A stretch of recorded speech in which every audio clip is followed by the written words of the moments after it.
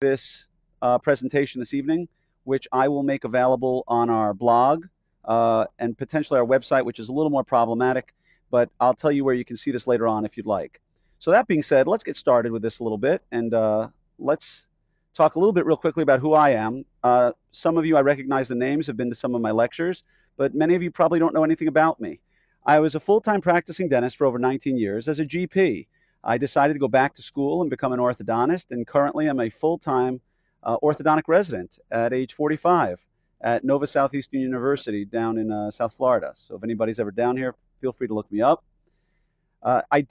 When I first bought my practice 16 years ago, I took a 6-day-a-week insurance-driven practice um, and turned it into a 3.5-day-a-week practice with the same revenue in less than 4 years. And I did that with a lot of the techniques that I'm going to teach as we go through these processes. Now, we're starting with cameras, but as time goes on, I'm going to create more webinars to sort of give you the secrets that I used as I started going through my practice to try to grow it. Now, I've worked in the high volume insurance-based practices. I've worked in a low volume boutique practice where I'd see maybe one patient a day sometimes. And so these techniques that we talk about as we move forward in other webinars are applicable to almost anything. But more importantly, I want to work smarter. I don't want to work harder. I want to take home more. I want to spend time doing the things I love outside of dentistry. So we'll talk more about those. But if you look at the image that's in front of you right now, this is where it starts. I'm all about photography because it's the best tool we have to be able to relate things to our patients. And if your images look like the ones you see on the screen right now, kudos to you, because you know it takes practice and you know it takes a little bit of know-how to get yourself into a position where you can take images that look the way these look. Sometimes going through the web, colors can look a little bit weird, things can change. But for the most part, I really want you to look at composition. I want you to notice what these teeth look like. And we will get to the black background in one of my future webinars to talk a little bit about how we do that. But I want you to get focused, no pun intended, on the composition, on what the images look like. Look at the lighting. Look at the composition in terms of the dryness. Look at the things that are out of the way. All you're seeing are teeth. You're not seeing lips, you're not seeing noses, you're not seeing retractors, and that's what's the important part. So if you're like most people who see these things, it's sort of, well, how do I get there? Well, let's talk about it a little bit. So there's going to be 8 tips tonight, and that's why I called it the 8 tips to implementing this in your practice or buying the right camera system. So tip number 1 is to develop a game plan. Now, I know it looks kind of funny to see a chalk drawing from football, but there's a whole method to this, and it's got to start with a game plan. So ask yourself, how do you plan to use the camera? When are you going to use it? Is it important to you to use it on every patient? Or are you going to use it on some people? But it's important to think a little bit about how you're going to use it. Is it going to be used for marketing? Is it going to be used for new patient appointments? Is it going to be used for diagnosis? Are you planning on ever teaching? I will say as a side note, if you ever do want to teach or lecture, putting your pictures up on a big screen is a good way to increase your quality of your own care. When you start taking pictures, you start looking at things a lot more carefully, and suddenly the way you treat gets a lot better. Then you start teaching and you put it on an 8 by 10 screen, and suddenly you see your real flaws pop up. So don't be afraid of that, but ask yourself, how do you plan to use this camera? Who's going to shoot the images? Is it going to be you? Is it going to be one of your assistants? As I found out, being an orthodontic resident now, I've realized that in ortho practices, it's impossible for the general or the dentist to shoot all the images. It's generally the assistant. And I have absolutely nothing against the assistant shooting the images in any office. I used to be dead set against it. I felt that the doctor had to be the master of all techniques. However, in your practice, if you have the assistant shoot the images, that's fine as long as they're getting good images. But think these things out. Make sure there's a plan for this. Who's going to upload the images? Again, it's important. There's a workflow to this. It just doesn't magically happen where you shoot images and they appear on a screen. Somebody's got to edit the images, right? Even if you shoot gorgeous images, somebody has to have the ability to take a mirror image and flip it because it'll be backwards. Where are you going to keep them? What computer are they going to be on? Are they going to be on your server? Do you have a consult room? Is it going to be on your consult room computer? These are the things that are important. I kept mine in my consult room computer, and I had my IT person create a shortcut on all of the desktops and all of the office so that I could view my images from anywhere. Now, we'll talk more about this at a future webinar, but I am not a fan at all of keeping images in your proprietary software like Dentrix or PracticeWorks or any of those. I don't care what they tell you, But once you start putting them in there, getting them out in batches is impossible, especially if you want to assign them to particular people. So now you're dependent on that computer company, and I'm a fan of independence. So again, think about these things about where you're going to keep them. I'm always available to you if you have questions. Email me. You'll get my email address at the end, and I'll always be happy to help you out. How are you going to back them up? Off-site? I certainly suggest it. Are you going to take home hard drives? I certainly suggest it. So again, where are you going to back them up? Make a plan for this and implement it appropriately. When are you going to show them? I know it sounds like a stupid question because it's going to be like, well, I'm going to show them to the patient at the consultation. Well, give some thought to that. There's a lot of times you can use this for marketing, and we're going to talk more about that again at a future webinar. I know your time's important. That's why I try to keep these to 15 to 20 minutes. I can keep your attention for that long, and we can go on to bigger things at later dates if you're interested. So make a plan in writing for these things. This doesn't happen by accident. When you implement it successfully, it happens because there was a plan that you thought out. So tip number 2, you got to get your team on board. I thought this picture was a really good way of illustrating teamwork. I like the way he sits on one kid's back and then the other one sits on his back. That's teamwork, and you need that kind of dedication from your team. So first thing you're going to have to do is explain to your team why you're doing this. Why are you suddenly changing things? Because if you don't explain it to them, it's going to be sitting in a closet, your camera will, next to the gold foil condensing equipment in a few days. The goal of the office staff is to keep things running as smoothly as they can. And if they sense that there's going to be turbulence, just because of them being human beings, they're going to want to gravitate away from this stuff.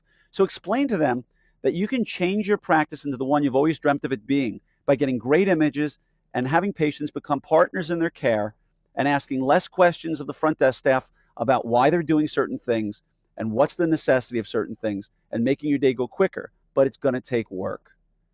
Again, if you haven't noticed it yet, I'm really into the written plan. Create it with their input. It's very important that your team members be a part of this process, because if you try to implement it without them, you're sure to fail. You need to be clear on who will be responsible for each step in the process. Again, don't put it all on Susie. Okay, if Susie's the one in the office who's your right-handed, she has to do everything, well, there's going to be a sense of entitlement, and everybody else is going to take advantage of that, just again, because we're humans. But the most important thing in all of this is do not, under any circumstances, and I apologize to the people out there who are team members, but please understand where I'm coming from. Do not give in to your team members' fears or problems, because the first thing they're going to say to you is, well, this camera's really heavy, or, you know, we're going to have to get it out of the middle section, or our day is going to slow down. With all due respect, that's not your problem. Your problem is getting your patients to be your partners, to sell more care, to do it in a less stressful environment, to make more money, working less hours, doing the best quality care you can. And a camera and implementing it successfully is the key to this. And you're going to find a lot of people who are in your staff who might potentially give you resistance. Don't let that stop you. Make it clear to them that their problems are their problems, and if they open up their mind, they'll be fine. There's an old saying by Henry Ford, whether you think you can or you think you can't, you're usually right. And if you tell them that you can do this, you're going to do this. So again, don't give in to that. Tip number 3 is don't be afraid of the SLR. Now, for many of you out there, you probably have a point-and-shoot camera. This in front of you right now is an SLR, which means single lens reflex. You'll notice that the lens on the front can usually be taken off and put on. It doesn't matter the model. There's a fundamental difference between a single lens reflex and a point-and-shoot. Point-and-shoots are smaller. Remember tip number 2, don't give in to their fear? Every team member on Earth, before learning how to use a camera, wants a point-and-shoot. Virtually every dentist on Earth wants a point-and-shoot. But when people would come to my 2-day course when I lived in Seattle, and I would show them how to use these cameras, once somebody started using an SLR, they never, ever went back to a point-and-shoot. Why? Well, they allow far more control and way better images. Now, if it comes down to you making the ultimatum, you know what? I'm not going to shoot anything unless I can shoot a point-and-shoot, then fine, shoot a point-and-shoot. But I'm telling you now, if you're going to invest the money, invest it in an SLR. Yes, they're bigger. Yes, they're heavier. But the quality you're going to get from it is immeasurably better. They're bigger, and they do cost more, but please don't be intimidated. If you ever have questions, go to my blog, which I'll give you the address, or email me. But I'm always here to help you. I have nothing to sell you here in terms of cameras. So go with an SLR. I promise you, once you learn how to use it, You'll have an amazing time with it. And once you set it up, it's essentially a point and shoot at that point. You just have to learn the settings, and we're going to talk about that at the next webinar. Again, here's a theme: make a plan in writing. A big mistake that a lot of people who buy cameras is that they buy something with lots of bells and whistles. We're dentists, we're dental assistants, we're administrative teams. We love bells and whistles. If there's something really cool about the camera, let's get it. Well, the truth of the matter is you don't need it. Get a camera that makes sense for your practice, which in my case, and you'll see me say it in a moment, is getting the most camera for the least amount of money. Don't dream of uses that you'll never implement. When I give my courses, I have people come up to me and give me the most bizarre uses. Hey, doc, I think I'm going to take my camera and I'm going to shoot images and I'm going to beam them to my consult room where Susie's going to automatically. I just say, stop, stop. The surest way to fail is to make this complicated. This is the easiest thing on earth. It's easier than doing a class 1 composite. Make it simple. Don't think of the 6 shots per second being at all important. Don't worry about how many megapixels the camera shoots. If you've bought a camera in the last 8 to 10 years, you have more than enough megapixels to fill a screen beautifully. So don't go out and just buy a new camera for the sake of buying a new camera. I'm really into trying to save money wherever possible. Get the features you really need. For instance, if your eyesight is getting older, as you get older, if your eyesight is starting to get worse, maybe you want one with a bigger screen. I love the bigger screen. Works like a charm. Maybe lighter is better for you. Maybe you want to get a camera that's a little on the smaller side.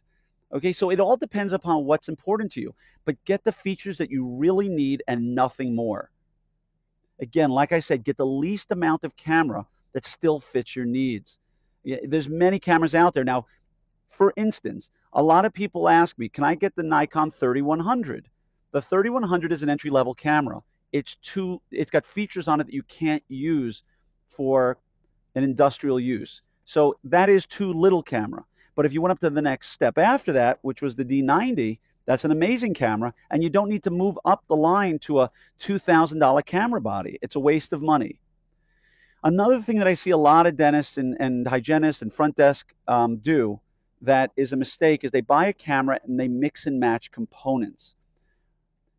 What I mean by that is don't buy the lens from one person and the flash from another and the camera body from a third. I see Frankenstein setups from people, and I look at it and say, where'd you get that from? Oh, I bought it from some dental company. Do yourself a favor and buy the whole setup from the same manufacturer. It's important. If you remember the good old days when you first started with computers and a computer started to have a problem, the hardware manufacturer, let's call it IBM, would blame it on Microsoft's software. Microsoft, you'd call their customer service and they'd blame it on the hardware of the computer. In the end, you wasted a ton of time and a ton of your money trying to figure out whose fault it was before you even got a solved problem. If you buy the lens, the camera, and the flash from the same manufacturer, not the same company, but the same manufacturer, right? You can go to B&H Photo and buy 3 separate companies. You want to buy the same manufacturer. So if you buy a Nikon camera with a Nikon flash and a Nikon lens, and something goes wrong, you send it to Nikon and say, this is your problem, fix it. But if you get a Tamron lens and a Metz flash and a Nikon body, who's going to pick up the responsibility on this? Do yourself the favor. We're dentists with expensive offices. I know we have high overhead, but spend a little bit more money. And when I say a little bit more, I mean a few $100s and get everything from the same manufacturer. Trust me when I tell you, the money you save by buying a less expensive lens for a couple $100 will not be worth it in the long run. Not to mention that any good photographer worth their salt is never going to change glass, meaning they're going to put a Canon lens on a Canon body every time. Think through this entire setup before you choose a brand of camera. There's a lot you need to know. Wait until after our second webinar where I really get into settings and how to use your camera system more efficiently. Once I do that, it'll make a very, very big difference for you in terms of helping you better understand what you need to buy. Because frankly, right now, you really don't know. And I'll help you get there. So that said, tip number 6, which follows hand in hand, is buy from an authorized dealer. All too often, people go on eBay. They find themselves somebody to buy a whole setup from. They're not an authorized dealer, and they get themselves into trouble. You got to check up on the credentials of the seller. There's a lot of stuff you don't know what you don't know.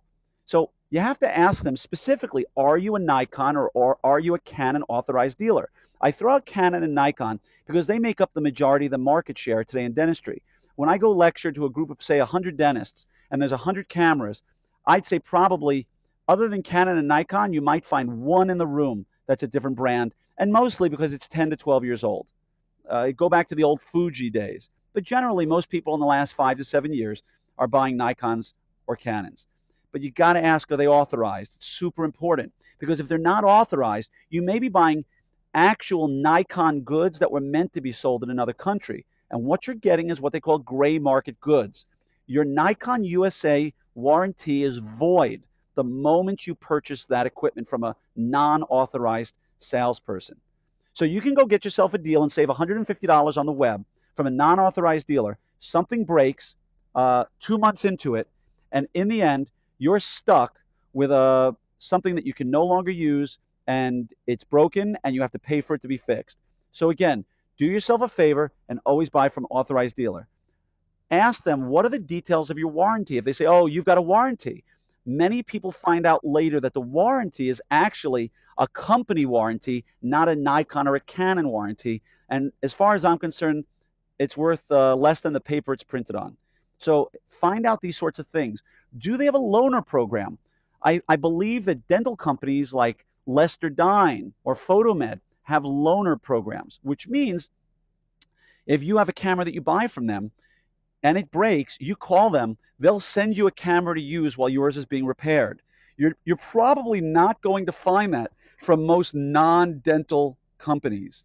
So it depends. Is it worth it to you? You're probably going to pay more for it, but if you're using your camera on a regular basis, which 89% of you in this webinar right now have told me that you're using your camera at least once a week, a loaner may be an important thing for you. And as I said, amazing deals are often too good to be true. So if you can find yourself a $1,000 camera that's selling for $350, I'm willing to bet you right now that there's a major problem what's going on. So 2 more tips left, and then we'll go to questions.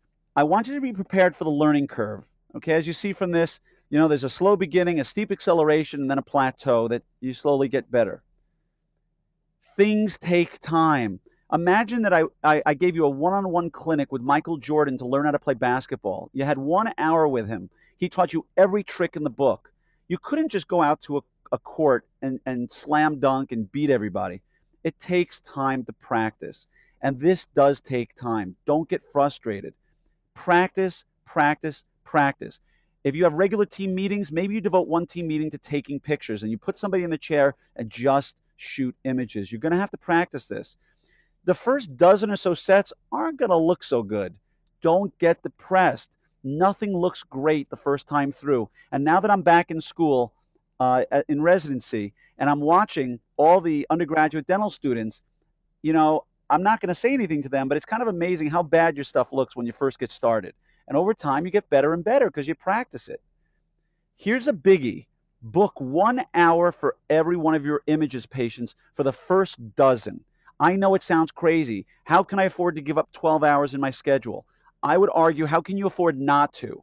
You need to get great at this. Give yourself time so you don't get rushed. Even if the first 10 go perfectly and you're done in 20 minutes, don't book number 11 at 20 minutes because you're going to get snake bit. And when you do, you're going to get frustrated. Your staff is going to go, told you so, and the camera's gone. And I'm telling you now, I've worked with thousands of dentists over the years. You use pictures regularly the way I teach you, and you do case presentation the way we talk about at future webinars, you will watch your case acceptance go through the ceiling. Just keep at it and don't give up. That's the key here. And tip number 8, a little self-serving on my behalf, but it has to be said at some point. You need to get trained at this stuff. You got to treat this like any other clinical procedure. You can't just go pick up a handpiece, put a burr in it of any particular type, and go set yourself forth on some teeth and start drilling. You have to learn the basics. If you don't know how to do this stuff properly, if you don't know how to set your camera up, if you don't know how to put mirrors and retractors in properly, it's going to be very, very frustrating for you. And the learning curve that I showed you earlier is going to take much longer. Eventually, you figure out where you need to be and you get trained at that point if you're having a frustrating time. But the key is get started first. Now, again, here's the self-serving part. About 5 years ago, I made a DVD that showed how to compose images. It was me for 45 minutes being followed around the clinic, basically, by a professional camera crew. This isn't some homegrown video that shows you how to put mirrors in, how to put retractors in, how to get the shots the way you saw them at the beginning of this webinar.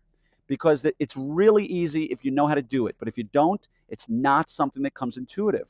I made a 40-minute video that's great for doctors, for team members. It's a great refresher. I've never had anybody use it who didn't say they didn't get much, much better immediately. I also have a second one that I just created that walks people through the basics of buying a lens, of buying a flash, of buying a camera. What's the differences in them? How do you use a histogram for perfect lighting every time? Things like that. How do you set it up? Again, if you want images that look like this on a regular basis, it's not going to happen by accident. It's not going to happen without practice, and it's not going to happen without team support. But look at any one of these 4 images and think about what the possibility is for marketing, for teaching, for lecturing. These are the sorts of things that allow informed consent to patients in a way that you'd never be able to. And if you look at the picture on the lower left hand with the broken incisor piece that I put back on temporarily, this is a great documentation tool, but it doesn't happen by accident. So again, training tools, real quickly. The first DVD you see here, the yellow one, is my Exquisite Dental Photography Made Easy. Entirely devoted to composition. Don't buy this if you're looking to how to buy a camera or how to set up a camera. But if you own a camera and you already know what you need to know about histograms and f-stops and depth of field, then this is the one for you. It's the only DVD of its kind in the world. Nobody else shows you the kind of shots I'm showing you. And it's been in about 15 countries already since 5 years ago when I first released it. No matter what camera you own, whether it's a point and shoot or an SLR, the techniques I show on this particular DVD are applicable to every camera out there. It's just about mirrors and retractors and why you need to shoot the way you need to shoot and how to do it. The new one, which should be available in the next 3 to 4 weeks, but I let people order it now, and you'll be the first ones in the world to get it. It's been reviewed by a number of people who love it. It took me 1.5 years to put this together, called Getting Started with Clinical Photography. It's detailed information about how to buy a lens, a flash, and a camera, how to set the camera up. What is an ISO setting? What is an f-stop? What setting should I put it on for my pictures, large, medium, or fine, JPEG or TIFF, and why? How do you get great lighting, right? Not too light and not too dark. How do I get great depth of field so that when I focus on the centrals, I get the second molars as well? These are things that I used to travel around the country teaching that I can't do anymore because I'm in school. So I tried to give you the next best thing. These 2 DVDs together probably will answer 95% of any questions you'll ever have. And if you practice them, you'll have spectacular images. If you visit us at my website at KriegerContinuum.com in the next 48 hours and use that code WEB113, you'll get 10% off anything you order. You can see on the bottom of the picture, I've specially designed retractors and mirrors that are totally different than what's out there. I designed them myself after teaching and watching people struggle with the mirrors that don't go back far enough or are too short, so you're looking at your thumb in the picture, or why you can't get somebody open wide enough for a maxillary occlusal shot. On the yellow DVD, it shows you all of that. But again, I have reasons for doing these things the way I do them because having taught for 10 years, this is what I've learned. You can always email me at glenn@KriegerContinuum.com. I would suggest you go also to my blog, which is dentalphotography.blogspot.com, where you have the opportunity to go through the archives. And for instance, I found an 18-inch ring flash for less than $200 from China that will give you the most gorgeous portrait shots you could ever imagine without any other things you have to learn. You turn it on, you put the patient in front of it, and you shoot through it. That's on my blog. If I find anything new or cool, I'm going to throw it up there so you can see about it. On my website, the 2 DVDs, at least for right now, because it's a new DVD and I want to introduce it, I've combined them together to where there's a huge discount even before the 10% if you buy both of them at once. And I promise it'll be money well spent. I stand behind everything I sell, and knock on wood, I haven't had anybody, well, I'm sorry, in 5 years I've had 1 DVD returned. So I'll be honest with you. But I stand behind everything I do. The second webinar is going to be next Wednesday at 7:30, same time, how to use your clinic dental camera system for maximum efficiency. We're going to cover a lot of topics in that sort of dovetail with what we're doing here. For instance, how to set up the camera in some very general, broad terms, because I just don't have time to go through that. When should you use your camera? When shouldn't you? For sure not to. How do you get your team on board? When do you use this, and how do you use this with new patients? How and when to properly transfer images, because there's some mistakes that people make with that. A biggie is, how do we re-enroll our existing patients? Because now you're shooting beautiful images. You have all these patients you've been watching for ages. How do I re-enroll them? So things like this we're going to talk about next week. So with that, I want to allow some time for questions. I encourage you all to stay around, because often the questions that one person is asking is the same question that somebody else would. I hope the technology is working. I hope on your screen on the right, you should see a little box that says questions that you should click down and ask questions of. I don't see any up there yet, but please, if you can come up with one, please send me a question. And of course, send me an email at my email address, Glenn, Glenn, at KriegerContinuum.com. That's KRIEGER, CON as in Nancy, TIN as in Nancy, UUM as in Mary.com. Send me any questions you have if you don't have anything come through. Again, I'm not seeing any questions yet, which may be leading me to believe that you might be having some issues here. If you can't, if there's a chat feature up there, you might want to try it through your chat feature. Or everybody here just knows everything and we don't have any questions. Anybody? I don't see anything yet. Sarah, my coordinator, is here on the line, and I'm going to ask Sarah to tell me through my earpiece if she sees any questions yet. Yes, all of a sudden they popped up, so thank you. So Dr. Campbell seems to be asking a question. If you have a point and shoot hanging around, can it be used for portraits? Of course. That's an amazing question. If you have a point and shoot, you can use it for portraits. You can use it for intraoral as well if you don't have anything else.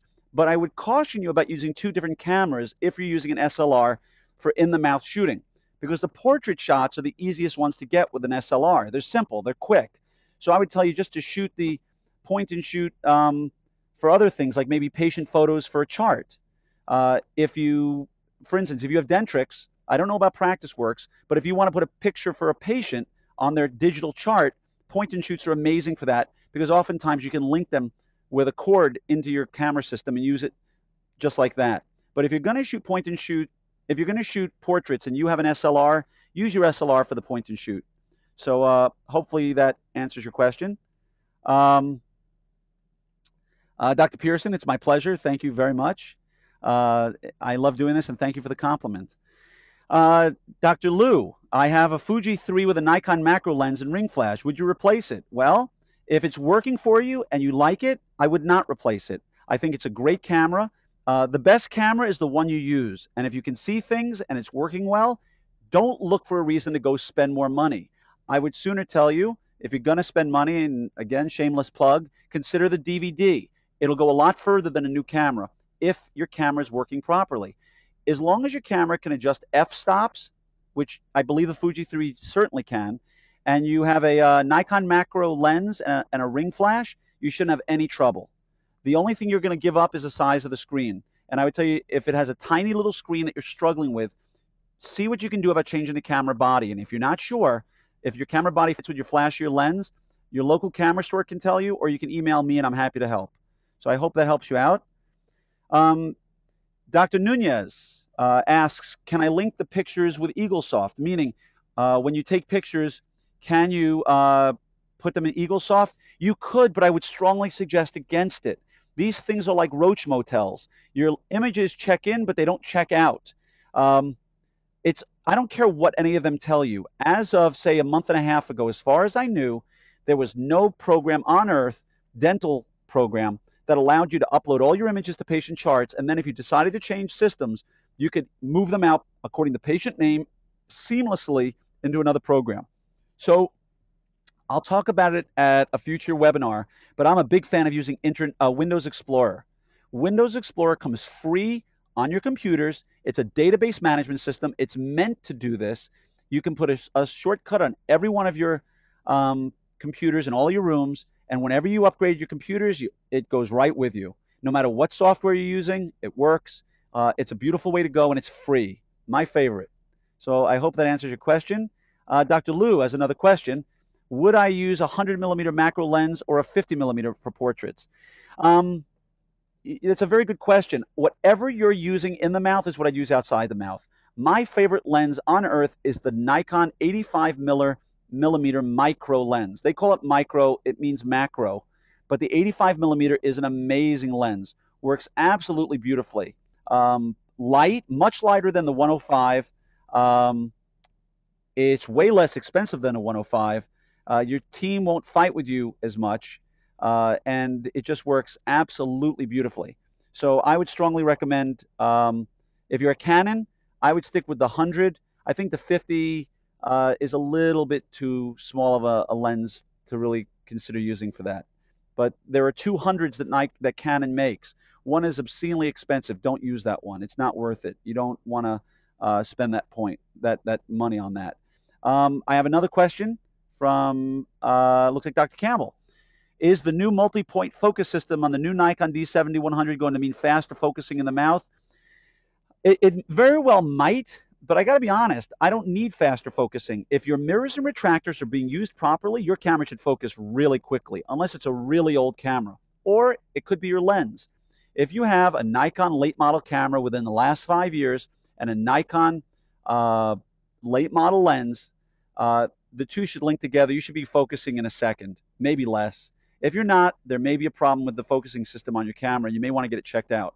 But it may be. I don't know about future technology. I get a chance to see it when you do. Just because dentistry is small, I don't get access to, they don't give me access to anything new. But I would tell you, don't wait for a camera for that reason. The D90, which has been out for years, is an amazing camera. It focuses way faster than anybody should need. And I would argue that if you're having trouble out there, anybody, with autofocus not focusing quickly enough, I'm willing to bet you it's a mirrors and retractors issue, because you don't have enough stuff out of the way, so your focusing system is focusing on too broad of an area, and it's getting the lip and the mirror and the retractor, and it just doesn't know what to focus on. So that would be my answer for you. Um, so Dr. I'm sorry if I screw up your name, Dr. Dome, I think it is, asks, when discussing focal length, we need to know if you're working with a full frame sensor or not. Generally speaking, most dental cameras are not working with full frame sensors. That's an amazing question from a guy who, it says, I see your first name, so I know you're a guy. It comes from a guy who's a photography guy. He likes photography, he likes the details, and I respect that. It's a great question. I would say for most of the people in this room, it's not something that's going to apply to them, but we're not zooming in real close. Like, for instance, full frame sensors versus, say, 90% sensors makes a big difference when you have a telephoto lens or a zoom lens and you're zooming in on something from 100 yards away and you're narrowing the field and your sensor is going to narrow it even more. That's not the case here. We don't really need to worry about that because our lenses allow us to get everything we need to see without a problem. So don't worry about the full frame sensor thing or not. It's not going to be an issue. It shouldn't play a role with what you're doing on a regular basis. It's a great question, and sitting down over a beer, it's one that we could have a lot of fun with. But I'll tell you now, I'm not worried about it for dentistry. When we talk about focal length, we're talking about focal length from the lens as it comes out of the manufacturer. So a 100 millimeter lens from Canon is what we're talking about here. And I hope that answers your question. I don't want to keep you guys any longer. My email address is always available to you. Again, please go to my website and check out my, please check out my blog, my website. It's always there to help you out. And again, if you use the code WEB113 within the next 48 hours to purchase the DVD, I promise you, you will be very, very happy with what you get. We've sold many, many of them, and they've changed a ton of practices. So with that, I want to thank you for your time. Hopefully, I'll see you next Wednesday evening. If you like this, tell your friends. We can hold up to 100, and we had 83 registrants this time. So take care and have a wonderful, wonderful evening.